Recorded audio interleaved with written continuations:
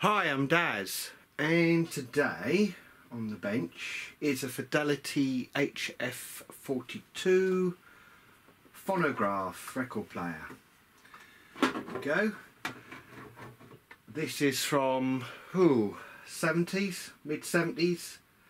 I think it's probably more like 76, 77, but I'm not sure at the moment. My sister had one of these.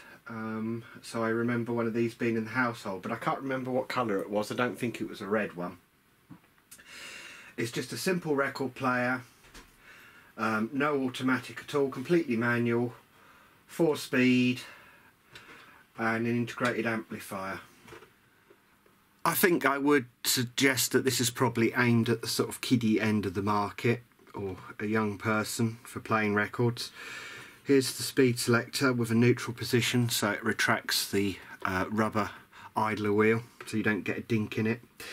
Small loudspeaker, there's a off-on volume and a tone control. Looking carefully underneath, there is a place to store the cable, a small little clip there. Interestingly, it shows a position for 6 batteries, so I wonder if they made a battery version of this one. And there is actually a position for a 13 amp plug, quite amazingly. Well, I've brought it up gradually on the variac.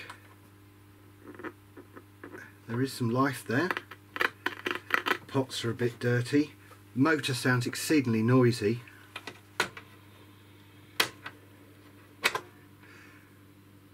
So 3 speeds on this, no 16, but it has got a 78. Sounds very, very noisy indeed, but at least it's actually got some life. So let's have a look inside and see how it's built. Well, how simple could you get, really? So we've got a synchronous motor, an induction motor. It's got an overwind on it, so it acts like a motor and a transformer. That goes to a small circuit board here, which is just a rectifier, a single IC and a smoothing capacitor. The arm is connected to here. There's the tone and volume on off, just a simple switch, and a simple loudspeaker which is 8 ohms in impedance. Could be a date code on here, I think it might be 76, but this capacitor says 7408, so it's difficult to tell, so maybe it is around 75. Relatively simple to service, I reckon. You've just got to clean up this mechanism here, which moves the idler wheel up and down because it looks quite dry and sticky. It did feel a little bit difficult when I first used it, and there's the ubiquitous dead fly. Yeah, this looks quite easy to work on, unlike a BSR auto changer. Rubber mount feels reasonably good. Motor will probably need lubricating as well because it sounded a little dry. Start with removing the 45 adapter, and I'm going to be very, very careful. The last time I removed one of these, I broke it. Ooh.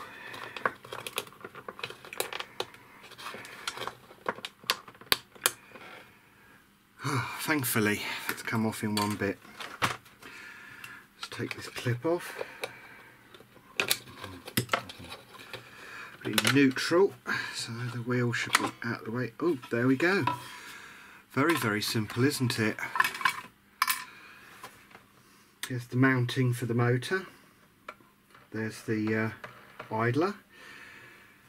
So I suspected this is a BSR deck. There's some technical information there. Model M100. Right, so I can now release the clips, get the motor out and work on that first. I think that's where I'll start. Well, here's the motor itself. I'll just remove these washers before they fall off and get lost. There we go. So here's the motor itself, quite a small motor. What I normally do is put mark on the motor so I can identify which way round it goes, just in case I forget. or take a photograph of it. Nothing spectacular about these. You've got these copper bits here, which I believe cause a phase shift if I've got my facts right, and that phase shift means you've got at least 2 poles, which then makes this armature around here, well, rotor spin round under the influence of the magnetic field. The transformer just works as a normal transformer does. These are the laminations basically. So I'm just going to take the rotor out and give it a clean up and lubricant. Here's the rotor, and you can see that it's got some bits drilled out of it, no doubt for balancing.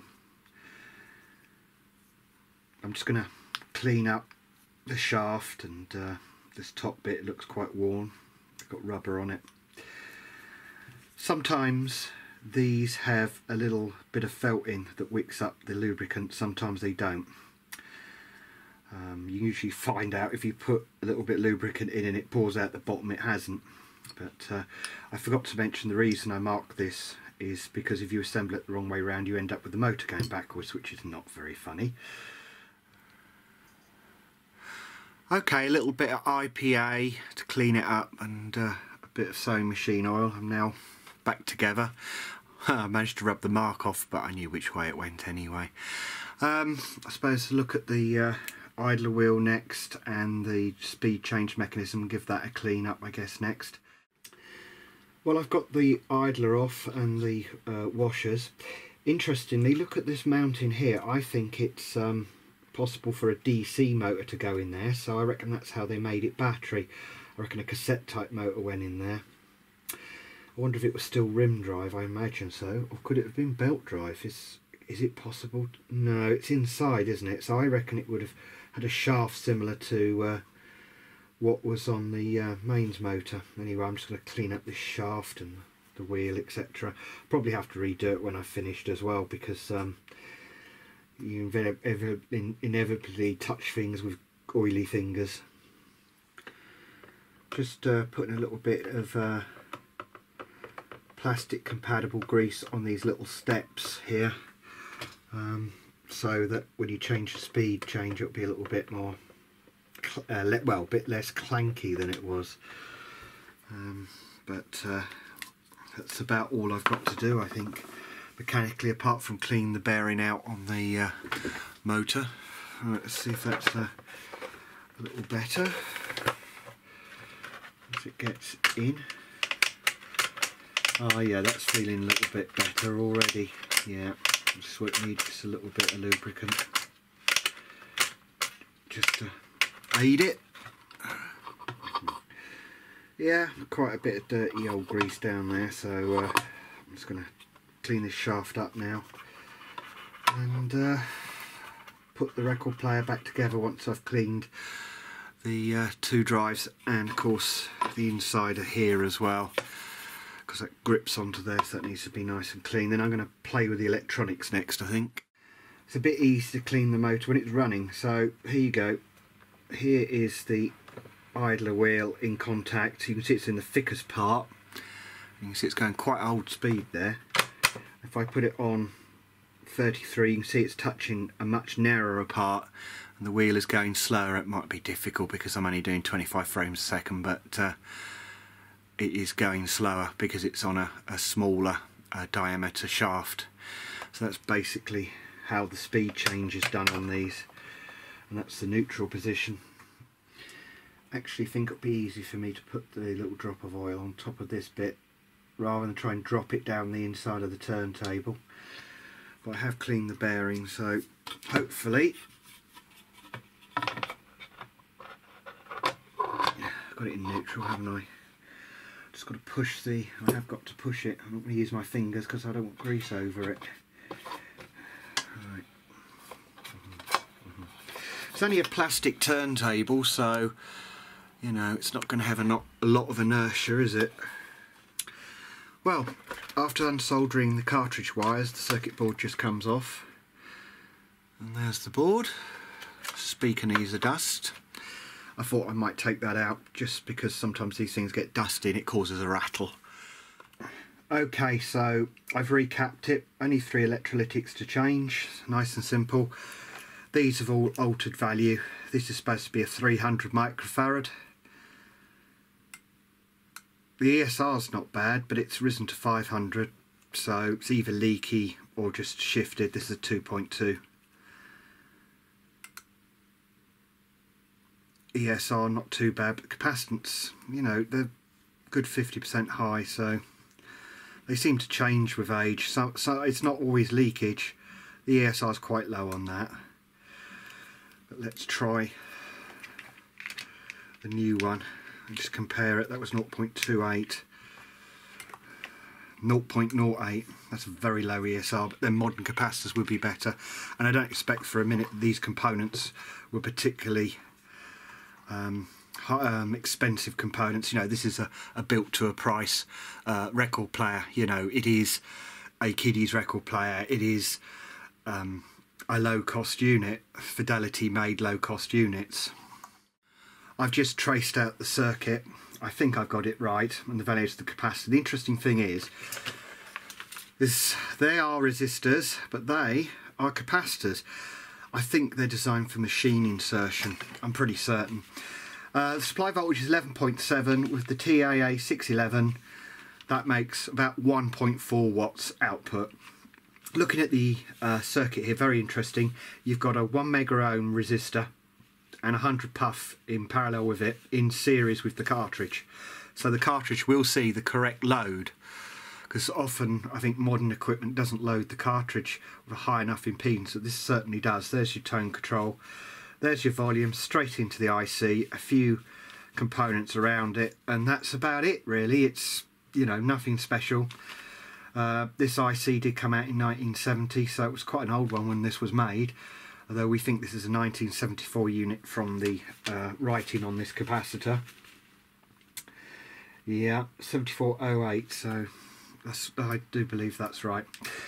Anyway, so there you are, that's the basic circuit. Of course, the the power is derived from the overwind on the transformer, so it must be quite a low voltage one, around about 8 volts. And there's a 1000 microfarad smoothing capacitor there. Okay, so that's all ready to go back together now. I've tidied the cable up. I think there was some tape round it and that's come apart in the years. So yeah, let's get this back together and give it a try out. Another little problem to solve is the tone arm. It isn't actually designed to be removed, but I've had no choice, because what's happened is the plastic has melted, and now means that the arm sits at a very, very strange angle. You can see the way it's moved. What seems to have happened is this is the rubber grommet that gives some suspension to the tone arm, and it's basically reacted with the plastic. As you can see where the plastic has melted and this has become uneven. My mistake. Should have checked this before I even started working on this record player, but there you go, hindsight's a wonderful thing. Just an idea, it might stop migration if I put this copper foil between the parts. Okay, now gluing the arm back on, well, the bottom little bit anyway, and hopefully that'll solve our problems. It looks a lot more level now. I've spent a while levelling the plastic out, put that metal round the rubber to try and stop the migration any further, and we'll see how that works.